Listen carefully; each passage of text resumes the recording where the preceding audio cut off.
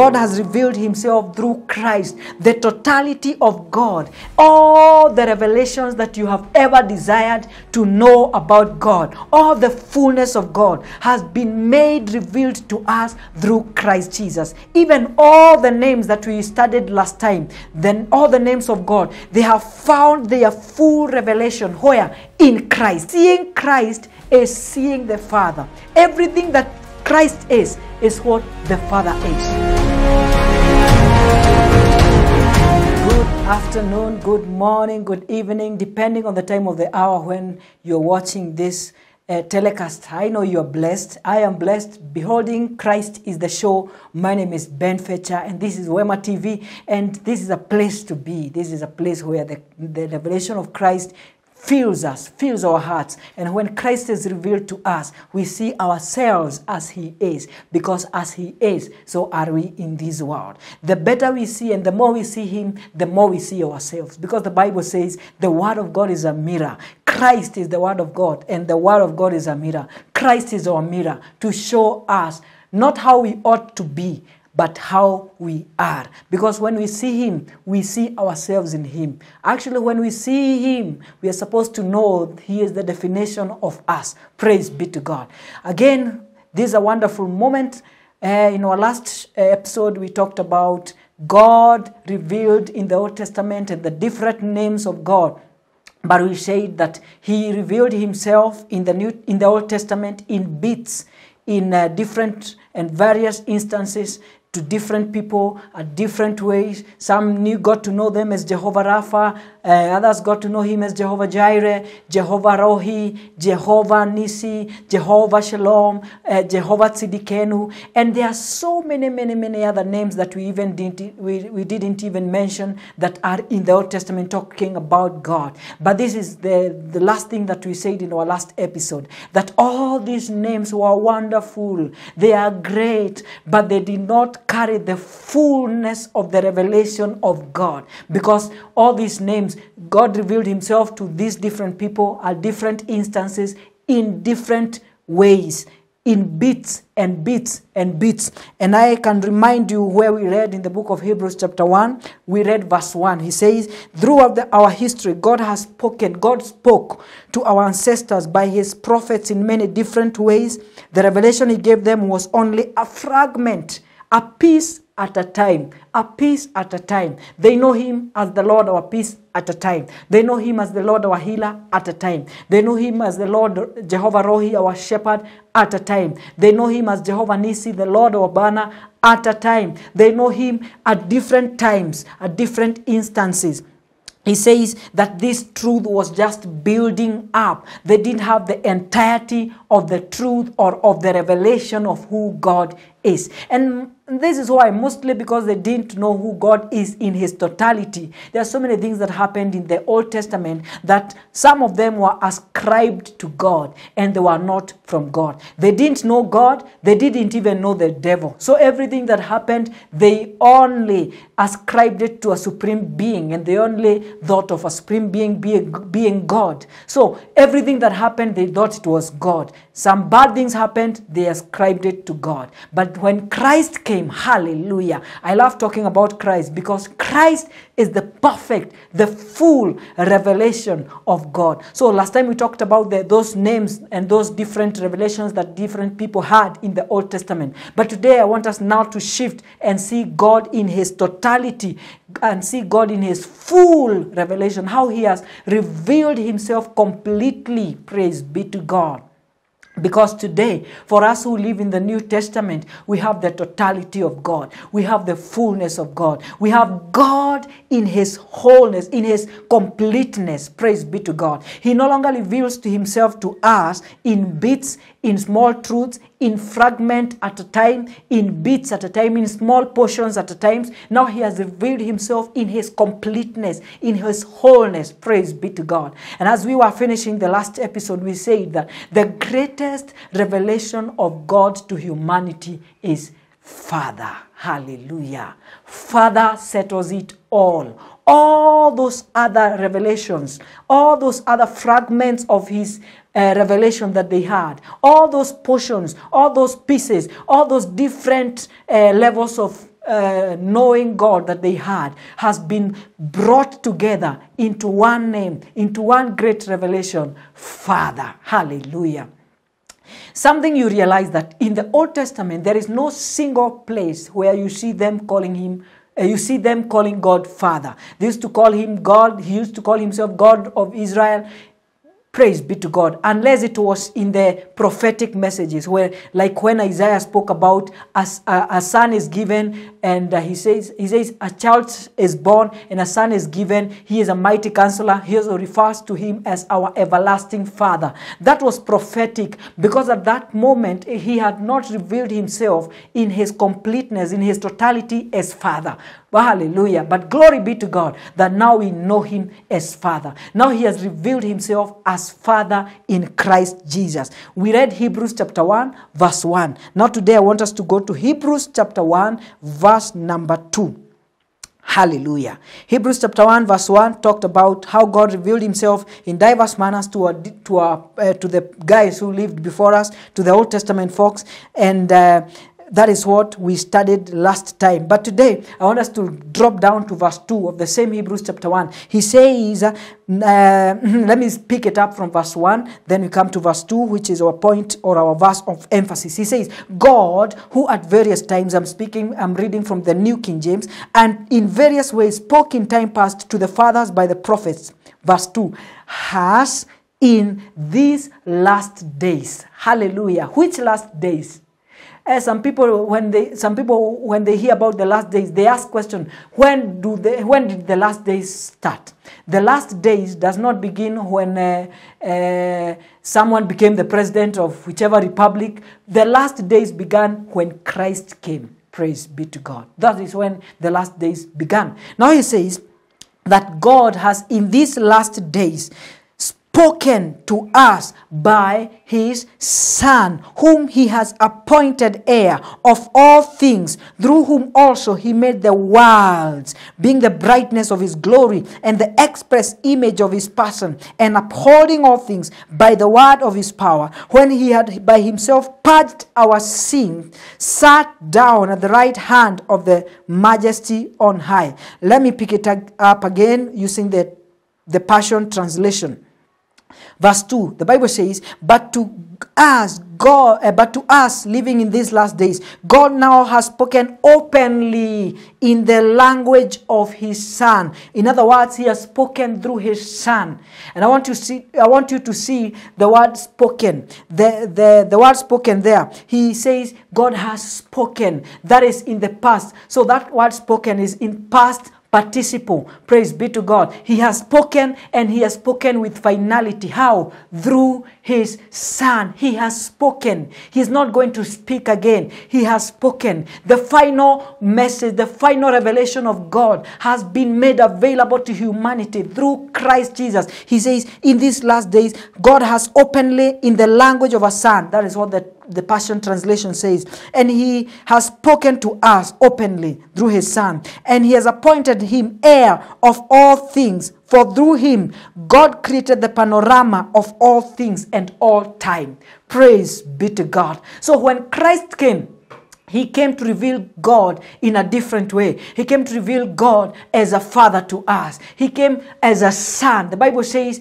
and to us a son is given. So when you see the Bible talking about sonship, he is also talking about fatherhood. Where there is a son, there is a father. And where there is a father, there is a son. So he was given to us as a son, that is Jesus Christ, to reveal his Father. Praise be to God. There is this common verse we all know in the book of John chapter 3 verse number 16 says, for God so loved the world that he gave his only Son, his only begotten Son, that whoever believes in him should not perish but have an everlasting life. Then in Hebrews he says that Jesus or Christ has become the first begotten. So before Jesus died, he was the only Son. He was the only begotten. But after death, he is no longer the only begotten. Now he is the first begotten. Why?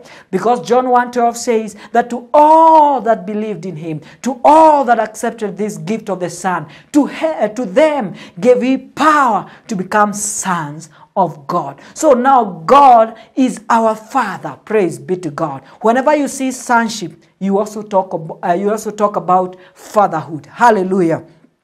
The Bible says in the book of Colossians, we are talking about God revealing himself as Father. And God has revealed himself through Christ, the totality of God. All the revelations that you have ever desired to know about God, all the fullness of God has been made revealed to us through Christ Jesus. Even all the names that we studied last time, then all the names of God, they have found their full revelation where? In Christ. Hallelujah. Hallelujah. Praise be to God. Let me read Colossians chapter 1, verse number 15. Colossians chapter 1, verse number 15. Colossians 1, verse number 15. The Bible says, I believe we are there. He says, he is the divine portrait, the true likeness of the invisible God, and the firstborn heir of all creation. For through the Son, everything was created. I want just to emphasize on verse 15. He says, with the Passion Translation, he is the divine portrait. Ooh, oh my God. He is the exact image. He is the perfect picture of the divine. Who? He's talking about Christ. If you want to know God in his totality, you see Christ. When you see Christ, you know who God is. Hallelujah. In the Old Testament, they could not know God in his fullness. But now we have the privilege because God has put on flesh. Praise be to God. They had bits of him. They had bits of the truth. They had truth which was building up. But now the entirety of truth has come through Jesus Christ. He says in the book of John chapter 14 verse 6, I am the way, the truth, and the life. Hallelujah. In Hebrews chapter 1, using the Passion Translation, he tells us that they had bits of truth. The truth was building up. So it was in the process. The truth was building up. But on the arrival of Jesus, he declares openly that I am the truth. In John chapter 1, verse 16, 17, he says that the law was given by Moses, but grace and truth came by Jesus Christ. So the coming of Christ was the coming of the truth. The truth that was building up in the Old Testament, now it has come in its finality, in his totality, because truth is not something, it is not an it. The truth is him. It's the word. It's Christ himself. He is the truth. Hallelujah. Now he says that this truth, this Jesus Christ, is the divine portrait, the true likeness of the invisible God. Let me take it up with the New King James Version. He says in verse 15, he is the image of the invisible God, the firstborn over all creation. He is the image of the invisible God. So Christ came to reveal God. Christ came to reveal God. Hallelujah. And we see this. All the revelations that were building up in the Old Testament, the revelations that we read about, the revelation of God as Jireh, as Jehovah Shammah, Jehovah Rohi, Jehovah Elohim, Jehovah El Shaddai, Jehovah Rapha, the Lord our healer, Jehovah Rohi our shepherd, Shalom our peace, Jehovah El Roi, the Lord that sees us, the Jehovah Tzidikenu. All those different revelations now, they have found their oneness, their unity, their union. Where? In Christ. Hallelujah. Now, when we see Christ, we see God who is our righteousness. When we see Christ, we see God who is our healer. The Bible says that by his stripes we were healed. Rapha has found himself in Christ, the Lord that healeth us. Christ is our healer. Jehovah Jireh, the Lord our provider. Christ is our provision. Hallelujah. Hallelujah. So Jireh has found its totality in Christ. Praise be to God. Jehovah Shammah, the Lord who is present. He says he is with us forevermore. Christ in us. The Bible says in Colossians 1:27, Christ in us, the hope of glory. So we are not looking for him outside. He is in us. Praise be to God. He refers himself as the Lord, our righteousness. Tsidikenu has found its totality in Christ Jesus. 2 Corinthians chapter 5 verse 21 says that he knew no sin, he committed no sin, but God made him to be sin for us, that he might be made our righteousness, that we might be made the righteousness of God. God now has been made our righteousness. In the book of 1 Corinthians chapter 1 from verse 30 talks about God, Christ becoming our wisdom, our sanctification, and our righteousness. So Tsidikenu has found its totality in Christ. But above all those now, God has revealed himself not just as the different revelations that he had in the Old Testament, but now he has revealed himself as Father. Praise be to God. Hallelujah. Hallelujah. And we can see this in the book of John chapter 14. So when Christ came, he came as the fullness of God. He came as the revelation of God as Father. John chapter number 14. John chapter number 14. I want us to see something there. Hallelujah. Oh, Jadebo Honda, Kizeglabo Shadiha. The Bible says in the book of John chapter 14 from verse number 6. I mentioned about Jesus saying that he is the truth. He says, Jesus said to him, to Nicodemus, he said, I am the way, Jesus said to him, I am the way, the truth, and the life. No one comes to the Father except through me. Now the Father is revealed from verse 7. The Father revealed. God, our Father, revealed. He was not revealed as Father in the Old Testament, but now he is revealed here as God our Father. Listen to the words of Jesus. And I want to read from the New King James Version. It says, they had a discussion with the disciples, like they were talking with Philip and the other disciples. So in verse 7 he says, if you had known me, you'd have known the Father.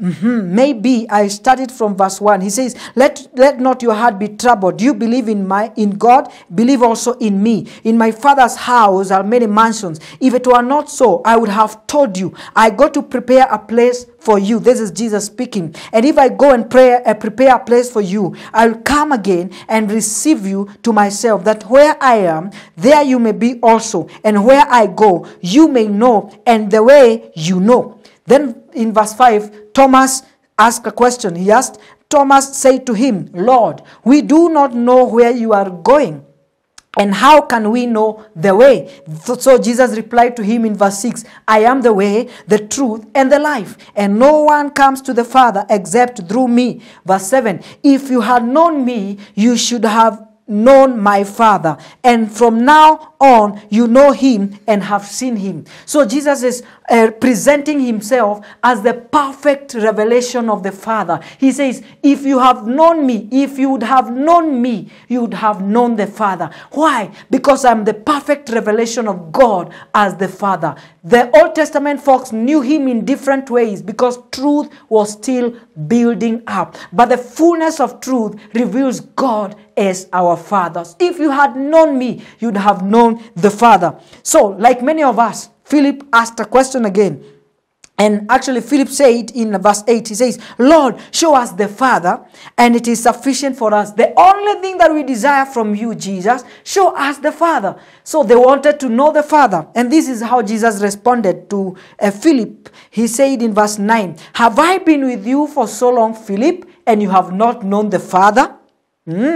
He who has seen me has seen the Father. So how can you say, show us the Father? So Jesus is explaining this. He says, I have been with you for so long, Philip. We have walked with you, but you have not known the Father. Anyone who has known me, anyone who has seen me, has seen the Father. Hallelujah. Hallelujah. Praise be to God. So seeing Christ is seeing the Father. Everything that Christ is what the Father is. Jesus once said that I see what my Father do, and what he does, that is what I do. So the representation of God, the Father, to the world is made known to us through Christ. Remember, Jesus again says in John chapter 1 verse 28, he says, no one has seen God at any time. No one has ever seen the Father, but the only Son has declared him. So Jesus is the one who has come to declare God as the Father. Praise be to God. No one ever saw God, but now Christ has come to declare him. Christ has come to reveal him as Father. And he says in verse 10, do you not believe that I am in the Father and the Father is in me? The words that I speak to you, I do not speak on my own authority, but the Father who dwells in me does the work. Believe me that I am in the Father and the Father in me, or else believe me for the sake of the works themselves. So what is Jesus saying? He is saying that I and my Father are one. I and my Father are one. If you have seen me, you have seen the Father. All the revelation that the world has been waiting for is now available to you. I am in the Father and the Father is in me. Hallelujah. In John chapter 20, verse 17, after Jesus died, he was buried, and he rose from the dead. When he resurrected, he appeared to some guys. And I want us to see them in the book of John chapter 20 from verse 17. He appeared to Mary Magdalene. I want to read verse 17. So let me start from verse 14. Now, when she had said this, she turned around and saw Jesus standing there, and did not know that it was Jesus. This is Mary Magdalene. Jesus said to her, "Woman, where are you weeping? Whom are you seeking?" She, supposing him to be the gardener, said to him. So this woman was thinking that Jesus is the gardener. So she said to him, "Sir, if you have carried him away, if you have carried the body of Christ away, kindly tell me, where have you laid him? And I'll take him away." Jesus said to her, "Mary." She turned and said to him, "Rabboni." So when Jesus called her, Mary recognized her and she said, "Rabboni." Rabboni, which means great teacher or Rabbi. Then in verse 17, our key verse for today says, Jesus said to her, "Do not cling to me, for I have not yet ascended to my Father, but go to my brethren and say to them, I am ascending to my Father and your Father. I am ascending to my Father and your Father, to my God and your God." So Christ's revelation is that God is our Father. Praise be to God. Hallelujah. Romans chapter 8 verse 15. Romans chapter 8 verse number 15. Romans 8 verse 15. So this is the greatest revelation of God. I read from verse 12. Let me read from verse 14. For as many as are led by the Spirit of God, these are sons of God. I said whenever you see sons, you must also understand that there is a Father. God is our Father because we are sons of God. So we are not just servants. We are not slaves of God. He has become our Father. This is the privilege that the Old Testament folks never had. They knew him as God, Jehovah Jireh. They knew him as Jehovah Rapha. They knew him as Jehovah Shalom. But now to us, he is Father. Look at this. He says, "For you did not receive the spirit of bondage again to fear."